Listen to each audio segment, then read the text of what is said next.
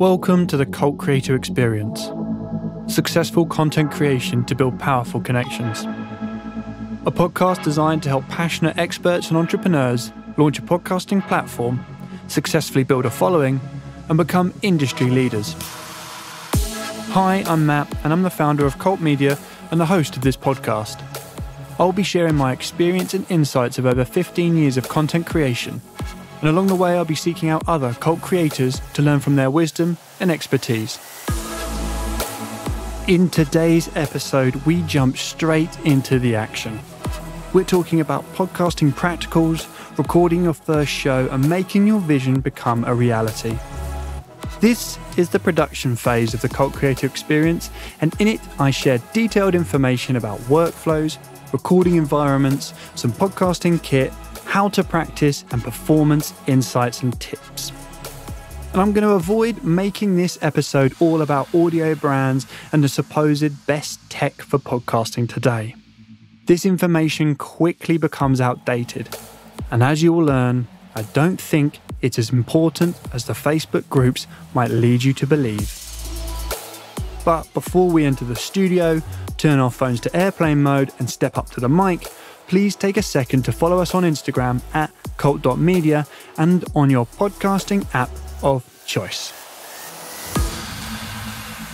If you have been following this show from the start, you will know that I'm a big fan of planning before we do anything. And so far, we've made personal goals, we've imagined the ideal listener, we've designed our podcasting product, we've utilised pre-production to map out our podcasting lifecycle, and now we build our production workflow. So let's start with the basics. What is a workflow? Well, here's a definition. A workflow consists of a coordinated and repeatable pattern of activity enabled by systems and processes that transforms materials, provides services, or processes information. In our case, we take the objective of producing content and we break it down into smaller tasks that we can replicate over and over. So for each recording session, there should be a checklist to help you remember everything, be more efficient with time, and allow for delegation. Sounds fun?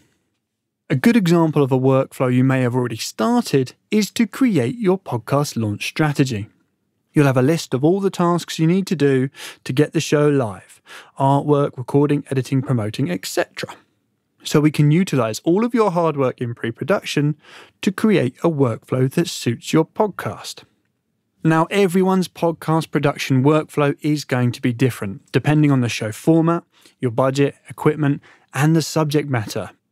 And this is why it's so important to write yourself a checklist to see if there are any improvements or something missing.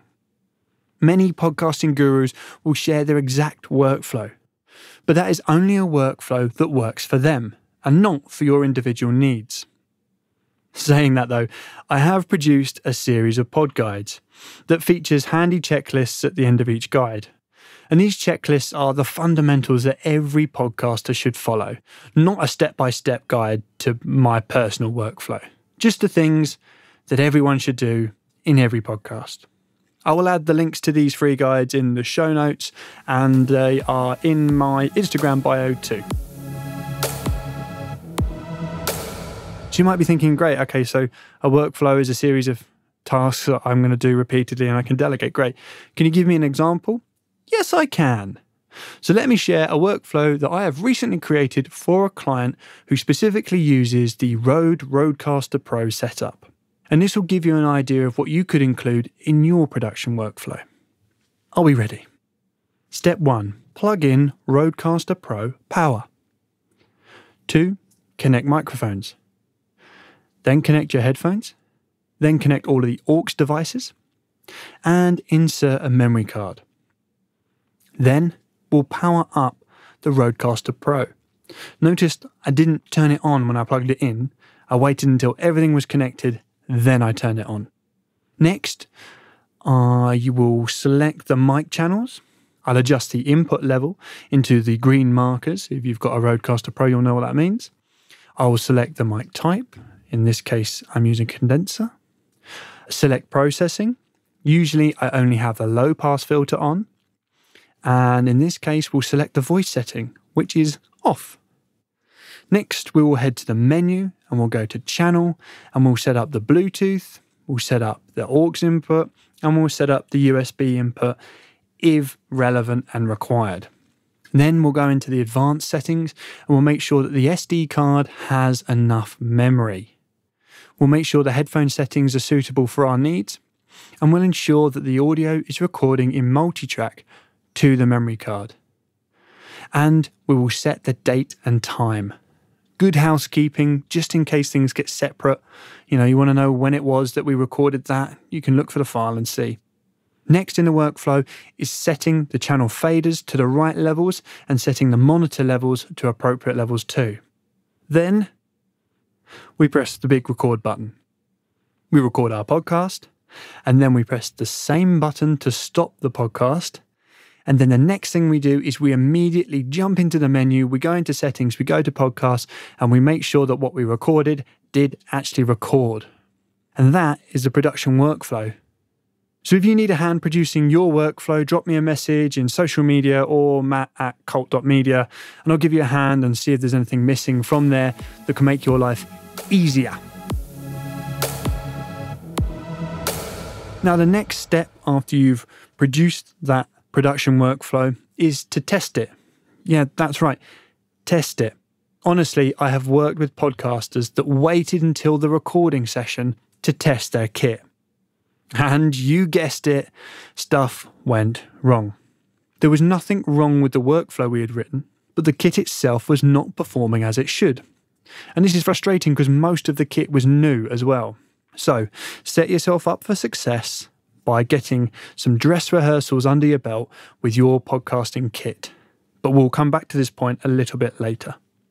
Now, I mentioned delegation, and delegation is an important point. Up till now, it's been about you, the Kult Creator, establishing your podcast. But life doesn't always allow for you alone to spend every minute producing podcasts. It must be nice. If it does, though, it must be very nice. In fact, I can bet money that there are certain aspects of being a content creator that you will dislike, or even possibly hate. And as a leader, it is important to know what to delegate and when to get your hands dirty. So, as you create your podcast, keep an eye out for those tasks that you love, the tasks that take far too much time, and the tasks that you dislike and dread. And we should seek help for the latter too. Delegating and outsourcing is actually a brilliant way to define a clear workflow. You will need to instruct a third party exactly how they can assist you with your podcast. And you know what they say, never assume it makes an ass out of you and me. So make sure that your instructions or workflow are comprehensive and clear to follow. If you have a thought that something should be obvious or that common sense will be apparent at this point, don't. Just don't. Never leave anything to chance or put the person helping you in a position to make a mistake. Look out for the red flags of people saying things like, I think I know how to, or it's pretty simple really. Even if they say, I've done something similar for someone else. Just double check. It will save time and uncomfortable situations. And if you're in doubt, ask someone. There's lots of communities out there on social media, forums, and from coaches like me. Once you have a workflow, there are lots of tools and apps to help you manage these tasks. And I think it's really important to have some form of project management.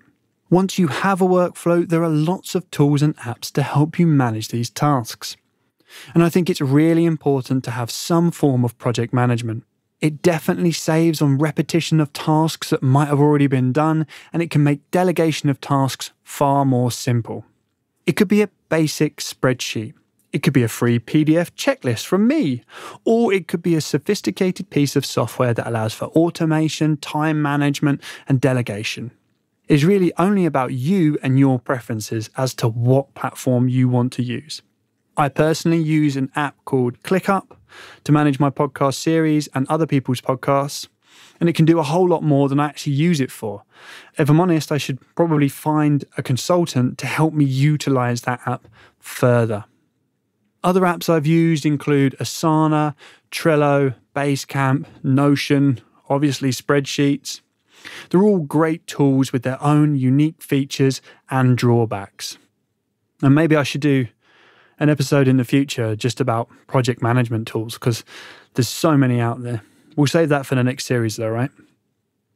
And one final thing I would like to add to my workflow section. Data management.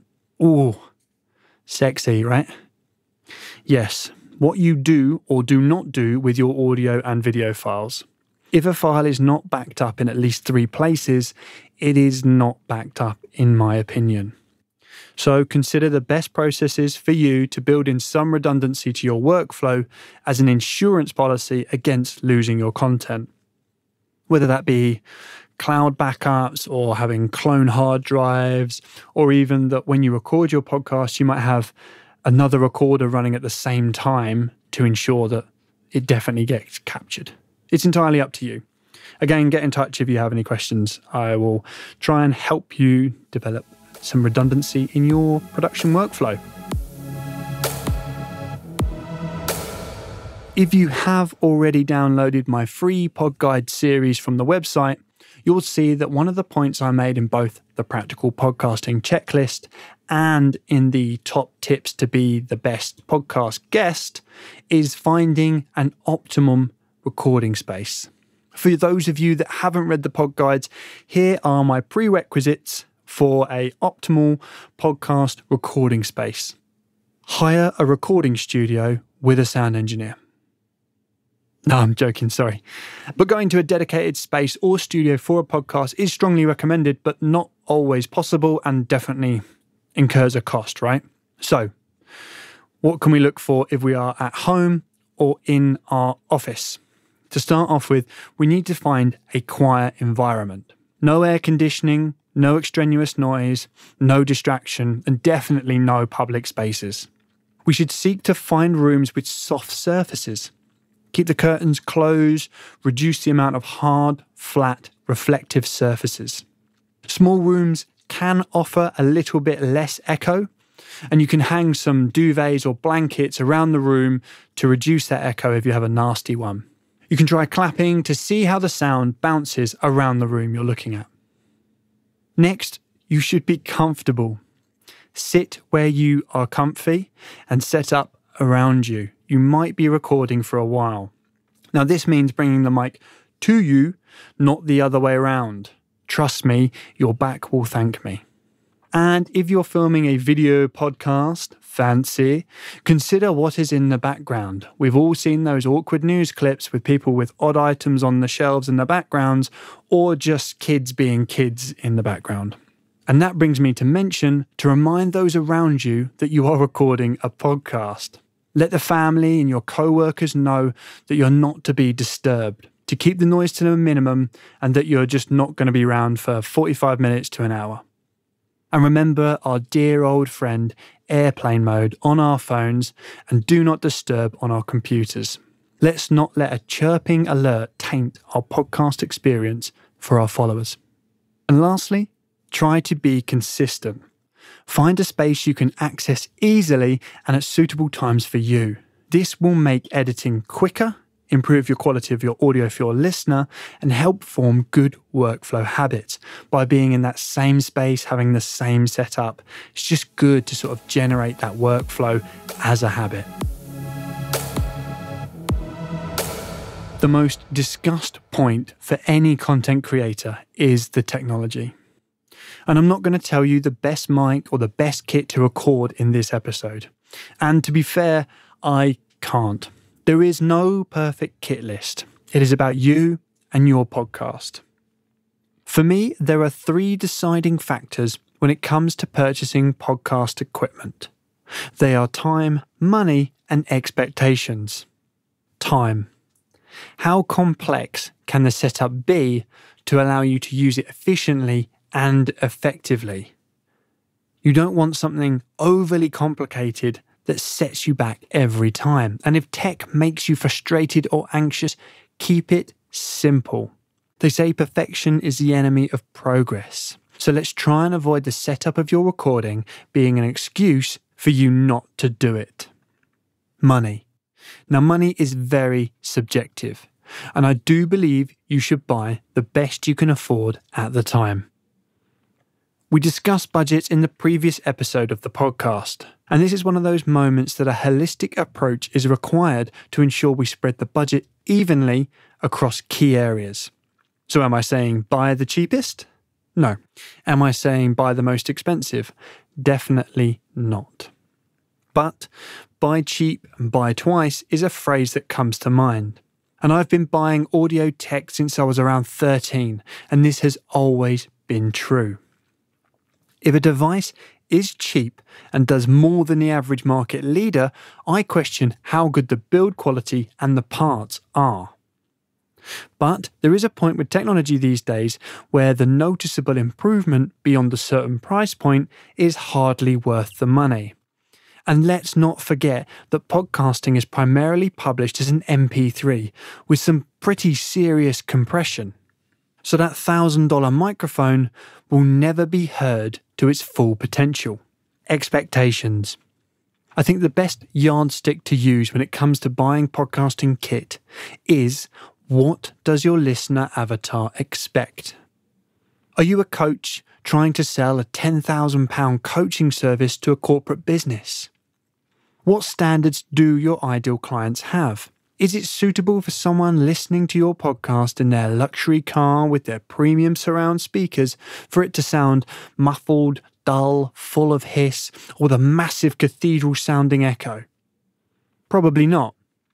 If your show is just for fun, or your target demo are listening to anything and everything on your subject matter, then we probably don't need to worry too much about the listener bias. But this doesn't mean that clarity and intelligibility get forgotten for our listeners' experience. After all, we are making this podcast for them, right? And those three factors are what I look for when purchasing kits for my clients. And this is something I started when I was preparing the Vice Vent podcast in 2019, was I built a dynamic shopping list made in Google Sheets. And this had items that build up into kits, and each item had 2 or 3 options in different price brackets. It made it super easy to see where we could and couldn't spend money, depending on the content we wanted to create and, of course, the all-important budget. So Matt, what do I need to purchase to start a podcast? And this is a Facebook group favourite. The fundamentals for any recording setup never change. There is an input, a capture of the input, a storage of the captured media, and finally, the output. Let me give you 2 examples. This first one is as simple as I can think of. The input is the microphone in your phone. The capture is internal, and we capture it using the Voice Memo app. The storage is on your phone's memory and the cloud backup if you have one. And the output are the headphones that you connect to your phone via Bluetooth or a cable. A slightly more complex version of this could be your input is a Sontronics Podcast Pro mic. Capture is via an XLR cable into a Rocaster Pro desk. The storage is a micro SD card, and the output is headphones or speakers connected to the desk. When we make the process more complicated, we need more supplementary items and peripherals like cables, stands, mounts, computers even, more inputs, more outputs. But the 4 stages never change. Input, capture, storage, output. Even if we're using remote recording apps like Riverside FM or in some dire circumstances, Zoom, we choose our input, the recording method, where it's going to record to, and the output. Zoom saves a compressed file to a server, and Riverside records locally on the device and uploads after. And one final suggestion on podcasting kit is not to buy it until you know it's a keeper. I have had coaching sessions and been paid to create strategies for people that have spent $2,000 plus on kit without truly knowing what they wanted to create or why. And you know what? They didn't even go on to produce a podcast. So try before you buy is always advised. And I know some of you might be saying, well, how can I do this if I don't have an audio rental supplier local to me? Well, my tip for this, and this is a big part of podcasting, is to network. You'll need to find guests and you'll definitely need to engage with your listeners. So why not join some podcasting groups online or local to you to see if you can meet some people and ask if you can borrow or rent gear from other podcasters. You never know who you might meet. With any new venture, it feels like a lot to learn at the start. And this is why it's critical to practice using the kit you buy. And a big part of this is getting used to the sound of your own voice. The reason we dislike it is to do with the way that we don't perceive certain frequencies when we speak out loud. Our body and our head absorb some of the sound as we project it. And this is why we feel like recordings of our voices sound so unfamiliar. I always think I sound like one of the Muppets when I listen back to my own recordings, like Fozzie Bear or just a sad Ernie maybe. So try to get comfortable with your tone and how you speak. I do not suggest trying to change it. It is more hassle and stress than it's worth. Be yourself and learn to love it. Don't worry, I still struggle now and I've been producing audio for years. While you're practicing with the kit, you'll begin to tune your ear to how the kit sounds. Moving the mic further from or closer to your mouth will make the tone warmer or enhance clarity. And we dive into microphone techniques in my free PodGuide as well as in the KULT Leader program. Something I say to all of my clients and cult leaders is break the kit. This doesn't mean grabbing mics and pretending to be in the Sex Pistols at the end of a gig. What I mean is to make sure you know what the limits are of the setup you have. Learning how an overdriven mic sounds or what happens when you have an open mic next to your speakers is the best way to learn how it all works. And I must reiterate that smashing or being overly aggressive repeatedly to your equipment will result in failure and lighter wallets. I don't want any letters about microphones going into hotel swimming pools, okay? And this leads me nicely on to my next point. It's almost like I script this podcast, right? The next point is to build a backup. Over time, you'll upgrade your kit and you'll have some spare tech around the house in a drawer just in case. But when you start, you don't have 110 microphones and enough XLR cables to create a Kevin McAllister zipline across the garden. But you do need to consider a backup. This might be just your phone and using voice memo again. But the important thing is not to miss an opportunity to produce content. Especially if you have arranged to have a guest on or you've taken the time out of your schedule to do this. Again, don't spend money you don't have. Just try and put in place the best backup plan you can. My last talking point is performance. The most obvious factor when it comes to performance is how you present your podcast. How do you want to be received by your audience? What sort of energy do you need to bring to meet the expectation of your followers? What style of show meets your podcasting promise or content commitment? If you promise fun and exciting, you better show up like Tigger and not like Eeyore. Whatever you choose, make sure it's replicable and you are comfortable. Don't push yourself out of your comfort zone that you don't feel like you're being yourself. Rehearse, do some pilot segments, get some feedback from your audience or people near you. And please, please, please, remember to have fun though. This doesn't need to be a chore. Even if your show isn't happy clappy energy or the subject matter is hard hitting, enjoy the process of creating your incredible content. And your audience will hear it in your performance. The next element to performance is the various roles and responsibilities you have as a podcaster. At any one time, you can be a producer, a host, an engineer, a runner, an interviewer, a production manager, marketeer, accountant, and most important, you are a representative for your listeners. And that's a lot, right? But by acknowledging that you are handling these roles and responsibilities is the key to minimizing stress. Don't beat yourself up if mistakes happen because you are doing 5 things at once and for the first time.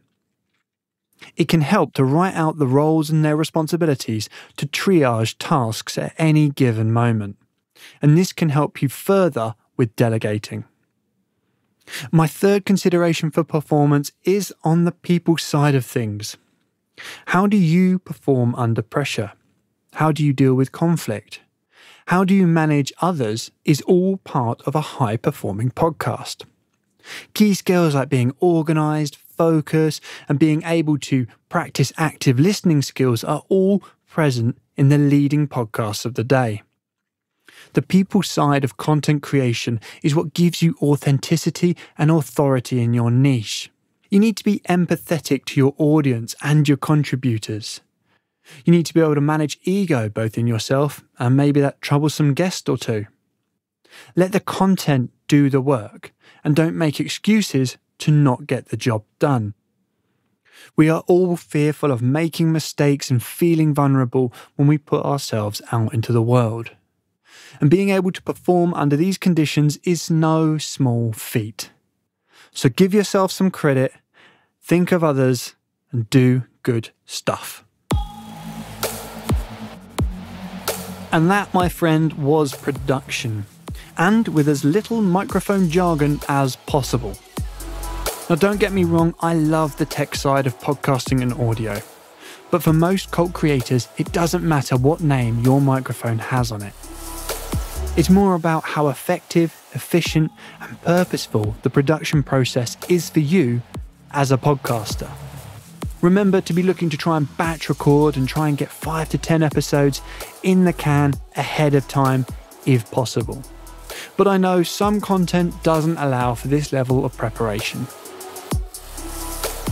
So to summarise what I have shared today, we covered the wonder that is workflows, project management and delegating tasks.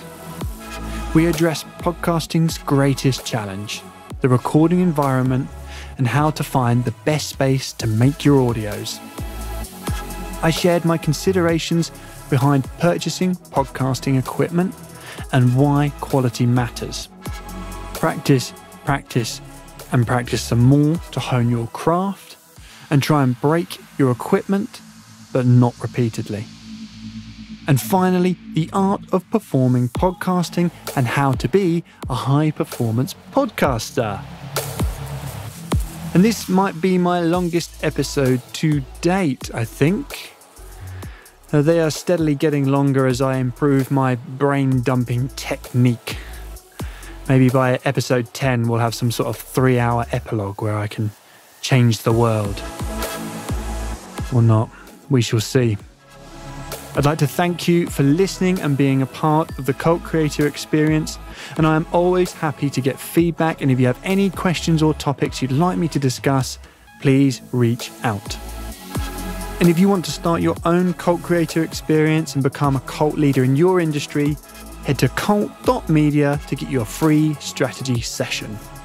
And until next time, be good.